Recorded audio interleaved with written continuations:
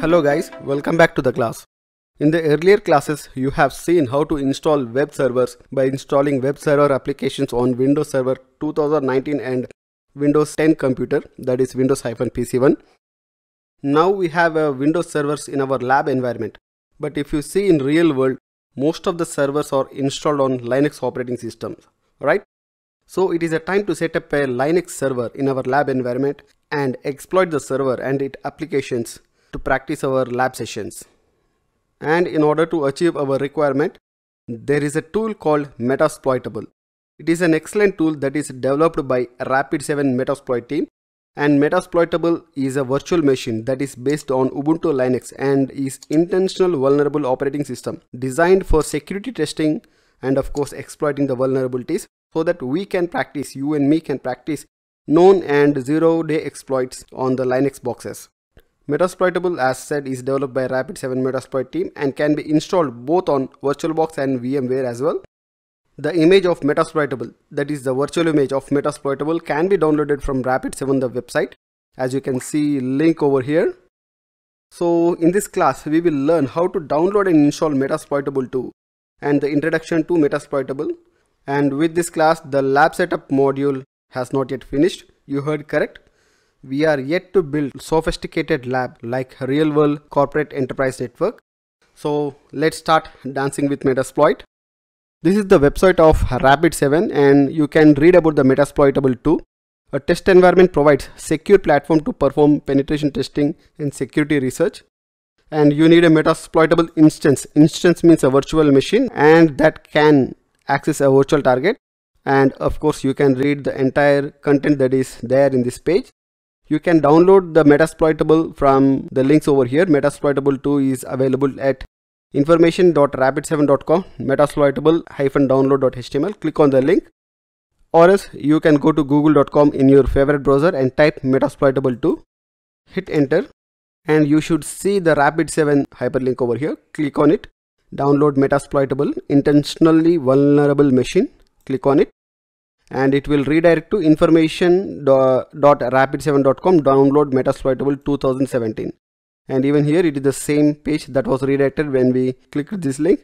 It was the same page that was redirected to. Now type your details over here.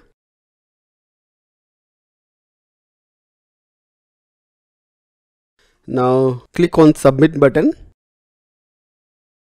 Now this is the link where you can download the Metasploitable. You have now registered on Metasploit, so it is a thank you page for registering for Metasploit, and it is a community of 200,000 members with an average of 1.2 exploits added every day. For now we will click on the download Metasploitable now. Since I have already downloaded, I will show the zip file which I have downloaded. So Metasploitable 2 comes in a zip file and you need to extract the zip file. Right click and click on the extract files. Click OK to extract the zip file.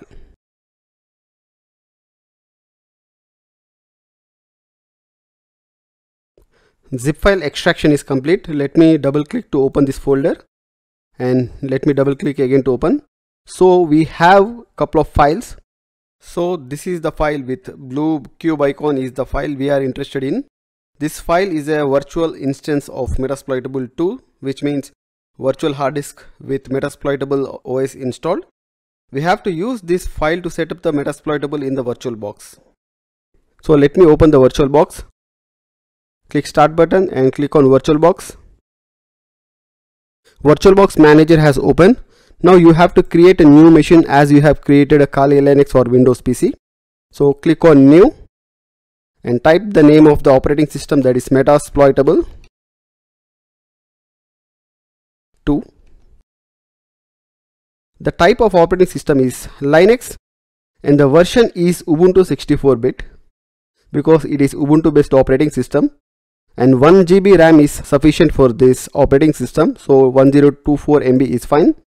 And instead of create a virtual hard disk now, you have to use the third option, use the existing virtual hard disk file. The VDMK file which you have seen in the folder is a virtual hard disk file which you have took over here. So select the third option, use an existing virtual hard disk file. click on the folder to locate the file and add to the medium.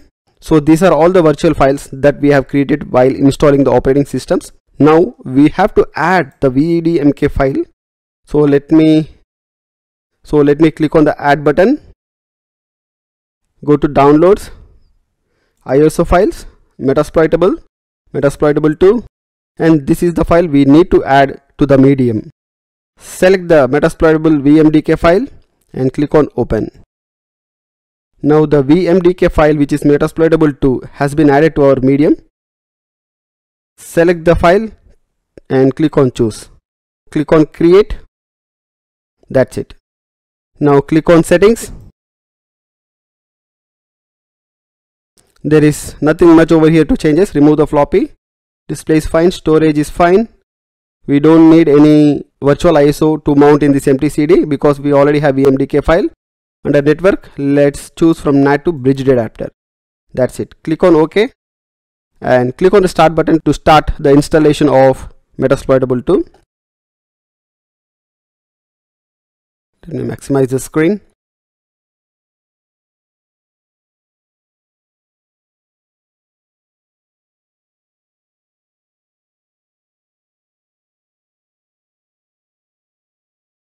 So that's it guys, installation of Metasploitable 2 is complete.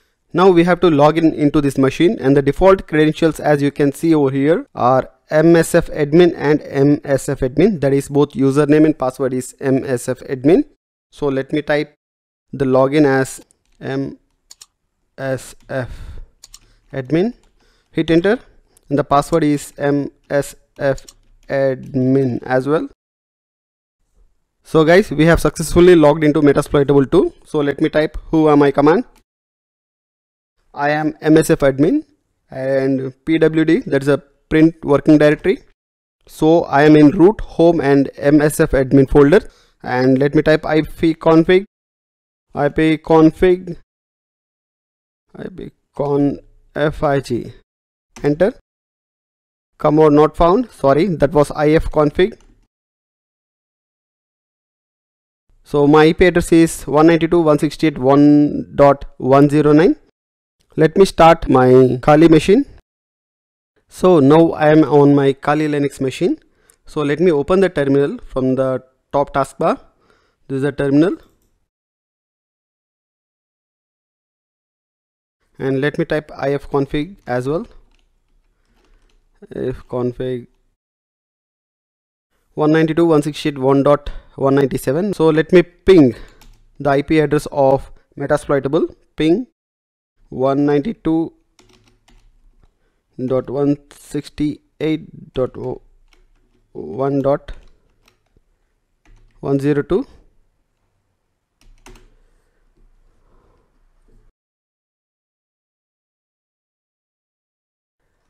It's 109, sorry. It's 109, and now we can see the ICMP echo replies to the ping command we have fired for 192.168.1.109. It means that network connectivity is good, and we can use Kali or any other systems to conduct penetration testing on this machine. Let me open the Metasploitable using the browser as well. Ctrl C to cancel. Close the terminal and open the browser. Click on the browser icon to open the browser. Now let me type the IP address in the browser URL 192.168.1.109. Yes, Metasploitable 2 page has opened, and warning, never expose this VM to untrusted network. And we have couple of links over here: Twiki, phpMyAdmin, Mutility, DVWA and WebDAV. You have already seen DVWA, that is damn vulnerable web application. So let me click on DVWA, and you can see the login of DVWA, that is damn vulnerable web application. As you know, the password is admin and password is password. Admin and password. Yes, now you can log into the damn vulnerable web application. Let me log out. So click on the logout, and let me go back to the IP address 192.168.1.109, that is Metasploitable, and hit enter. Now we had Twiki, phpMyAdmin, Mutilide and DBW that you have seen, and WebDev. So Twiki is yet another Wikipedia-like web application, and it is based on Perl programming language. And PHP PHP is a small software tool that is used to manage databases of MySQL and MariaDB. In the last video, you have seen installation of XAMPP, and you have also hosted a website on the XAMPP server. And when you have hosted a dynamic website, you will use PHP software tool to create databases for the websites that you are going to create and host on the XAMPP servers. And next we have Mutilide. So let me click on the Mutilide, and this is the Mutilide website, and it is yet another vulnerable website, just like your DVWA, to which you have already been introduced. And next we have WebDev. So what is a WebDev? WebDev, that is WebDAV, stands for Web-Based Distributed Authoring and Versioning. It is an extension to HTTP protocol and allows user to edit and manage files remotely on the web servers. And since we are using WebDev for managing files on remote server, it doesn't mean that it is FTP server. Both are a bit different. So basically what WebDev does is it enables web server to act like a file server. So let me click on the WebDev. So we have nothing in the dev folder. We have a couple of vulnerabilities to exploit WebDev as well that we will see in this course. So let me go back, and that's it guys. This is the installation of vulnerable Ubuntu based virtual machine, that is Metasploitable 2, and we will practice exploiting certain vulnerabilities on this machine as well using our Kali Linux or Parrot operating system. That's it in the class guys. Have a great day. Thank you for watching the video, and do subscribe to the YouTube channel INSECTECHS.